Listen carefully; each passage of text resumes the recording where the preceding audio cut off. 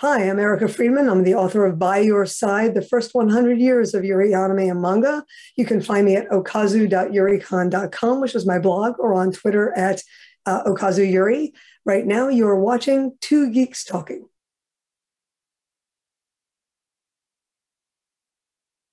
Good morning, afternoon, evening, everyone. Two Geeks Talking is an entertainment industry interview show where we interview the creative people from the comic, film, TV, movie, and video game industries. And of course, I'm your host, Kurt Sasso. Welcome to Rapid Fire. The concept of Rapid Fire is simple. 11 questions, 9 to 15 minutes for the interview itself, and we get to talk with creative and talented people in the entertainment industry. So who is our first guest today? We are joined today by a very talented individual. She has way more knowledge in anime and manga, especially in the Yuri genre, when it comes to the culture itself, more so than myself, which is wonderful because I love talking about anime and manga. But we are joined today by the ever-talented Erica Friedman. How are you doing today? I'm doing great. Thanks so much for having me tonight. It's going to be a pleasure having you. I want to have you on for a longer show because I think we're going to blow by these 15 minutes too quickly. So. Probably. Absolutely. And as everyone who knows me knows, I can talk. Who are you and what exactly are you promoting? My name is Erica Friedman. I'm an LGBTQ manga tastemaker and lesbian icon. I write about, I talk about, I think about lesbian-themed Japanese animation and comics, a genre called Yuri. Today, I'm specifically talking about my upcoming book called By Your Side, the first 100 years of Yuri anime and manga. It traces the Yuri genre from its literary roots back in the early 20th century to the present day and how much it's changed over the 100 years. I've been watching your series on YouTube. I love all of that stuff. You have an amazing collection of history that I never knew about. So, you have a subscriber now, so I will take full advantage of your knowledge in that regard. I thoroughly enjoy it. What is the most misunderstood aspect about Yuri anime and manga? Well, that's a really good question, and it's good because it's complicated. I think the most misunderstood thing is most people will codify something in their head from the first time they ever heard about it. So whatever people hear about Yuri the first time is probably what they think it is. It's the newest genre of anime and manga. All the other genres, the demographic genres, the genres like shoujo and seinen and shonen and josei have been around for much longer. Like BL, Yuri is not one of those demographic genres, but it kind of has roots in all the others. So what people will say is whatever they read first, they're like, oh, Yuri is porn, or Yuri is for children, or Yuri is for women, or Yuri is for men. And that's actually not true. Yuri exists in all the demographic genres in different ways. So as I like to say, Yuri is for whomever likes Yuri. That is to say, if you're a person who liked a series with a cool lesbian couple or a sweet romance between girls or even an intense emotional relationship between, I don't know, say assassins or whatever, that's Yuri. What is the most recent video that you've created that you've always wanted to create but never had time to do? Great question. Thank you. So the video we just released on Yuri Studio is called Girl Gangs in Anime and Manga. I have an obsession about girl gang anime and manga. I love it. There's a little tie into Yuri in all of them, but it's not really the main point. The main point is it's just crazy nonsense and lots of fighting, and I love it. So I just did Girl Gangs in Yuri anime and manga, and I hope you'll watch that on Yuri Studio. I had a lot of fun doing it. What is the second wisest piece of advice that you've ever received that has stuck with you in your creative endeavors? That was rough. That one was rough because the one that was my number one advice was from my mom, which is it's not what you know, it's who you know. And that she told me that when I was 11, and I've really worked with that for a whole lifetime. But the second best piece of advice is if you write, you're a writer. Create videos, you're a creator. Exactly. A lot of people say, well, I'm not a writer because blah, blah, blah. But you know what? Did you write something today? You're a writer. There you go. What challenges do Yuri authors and creators face today? Well, I'd say probably the issue of funding, particularly queer creators of Yuri. It's still a niche market. It's growing, even in Japan and the US. I think it's pretty solid. It's a growing market, but it's always harder to get funding and marketing for things that are queer focused and queer created. And in the way of the world, things created by men tend to get the lion's share of funding and marketing, where stuff by women tends to go under the radar, which is why I always say if you're interested in Yuri, one of your best tools is looking at something like Kickstarter, where they're promoting queer work by queer people. And of course, my blog Okazu, where I'm also surfacing stuff that you might not otherwise have had a chance to see. As a creator yourself, then, what challenges have you had to face when you started setting up not only your site, but also getting your voice heard? The first set of challenges aren't really challenges for me particularly, and there's a reason why. What I found a lot of at the time, which was back in the early 2000s, so I started writing in 2002, was actually a lot of guys saying, oh, Yuri isn't for women. You have no idea what you're talking about. And I'm like, it's not a challenge for me. They want it to be a challenge for me. But I kind of was like, I don't care what you think. So never really became a huge challenge to care what my reception was. I had something I wanted to say. I had a narrative I wanted to tell. I had an audience out there I knew I could reach. So I just kept doing that. But that is a challenge when anybody who is marginalized starts any sort of creative endeavor. There is a group of people who will never create a thing in their lives. And their only response, always consistently, is to try to take it down. And that's sad and pathetic. The only way to really deal with that is just to keep going. And the thing that I found is that you just keep going. If you just are where you are and you just keep going, eventually they're gone and you're still where you were. What was an early experience where you learned that language had power?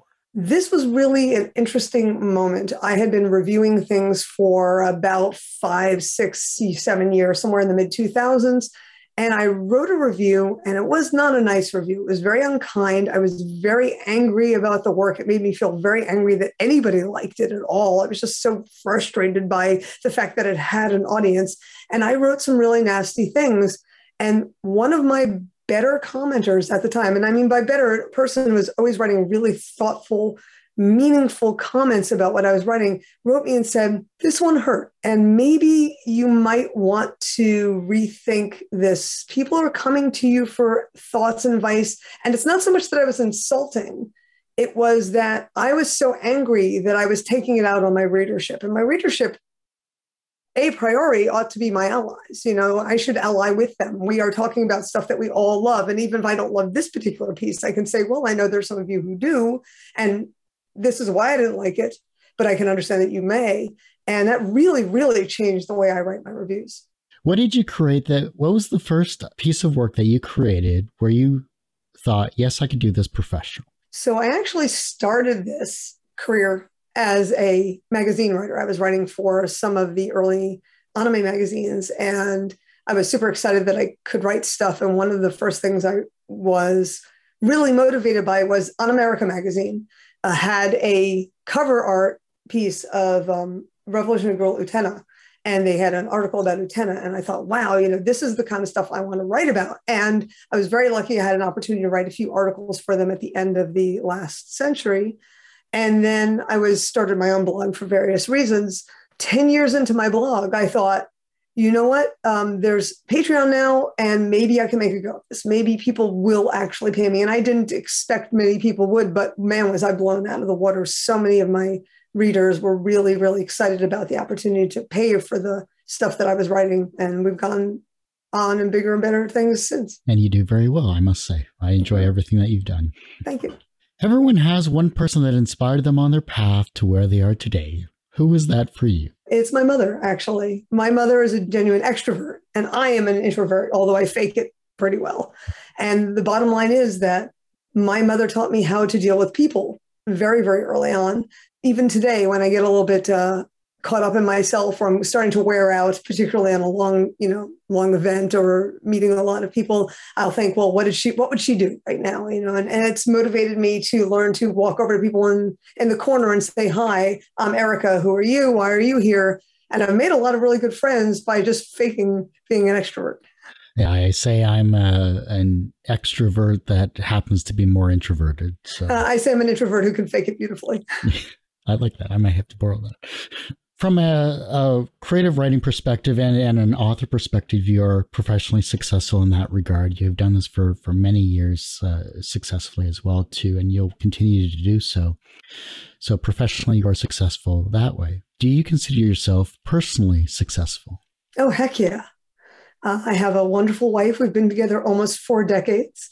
I love my day job. I love my home. I love my avocation. I love my friends. I have great friends, and I get to do stuff like this. So yeah, I would totally say I'm successful personally. The reverse of success is failure. How do you deal with your failures? All right. So I'm a Virgo. And I say that with a lot of laughter because I'm actually a triple Virgo. What that means is I'm a realist. Bottom line, I'm very realistic. I feel bad a little bit. I complain to friends. I cry into my coffee. I cross it off the list, and I move on to the next project. The younger generation is looking at your work and they're becoming inspired to be creative in their own way. And I'm sure they're learning many things along the way as well, too, when it comes to anime and manga and yourself as an author. How can they inspire the generation that follows them? This is my main message to everybody, not just younger generation, but to older generation, to literally everybody watching this. Do that thing. Just do the thing.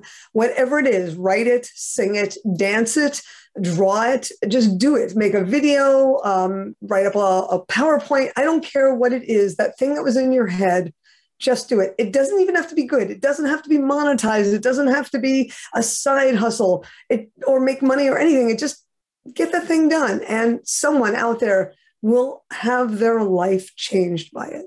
That's my message. Well, before I let you go and end this particular interview, which is flown by, truly, where can we find you and how can we support you online and through any other social medias? You can always find me on Twitter, Okazu Yuri. Okazu is my blog, okazu.yuricon.com. Twitter account is Okazu Yuri. And also, so is my Patreon, is Okazu. That is where you can find me, support me. I write all my content, all the actual reviews and interviews and everything is all free. So you don't have to go to Patreon, just go straight to okazu.yuricon.com and everything is there. If you want to support me and you get nothing for it except my thanks, because I don't give away things, I give you the content for free. What I give you is my undying appreciation. You can go to Patreon. And of course, I am on Twitter all the time talking about many things, but mostly anime manga. And today I'm watching a really great anime called Birdie Wing, which if you want to see crazy pants, it's like criminal syndicate golf. It's fantastic. So I highly recommend it. Awesome. Well, I do hate to say this, Erica, but that ends this particular episode of Two Geeks Talking. I want to thank you so much for coming on the show. I really greatly appreciate it. And thank you so much for having me. I really appreciate it, Kurt. I want to thank you for taking the time to be on this interview of Two Geeks Talking Rapid Fire. You can find this interview and 1,000+ others on our website, twogeekstalking.com or tgtmedia.com, and on our YouTube channel, youtube.com/TGT Media. And as I say every week, everyone has a story to tell. It's up to me to help bring that out. Thanks for listening, watching on Two Geeks Talking.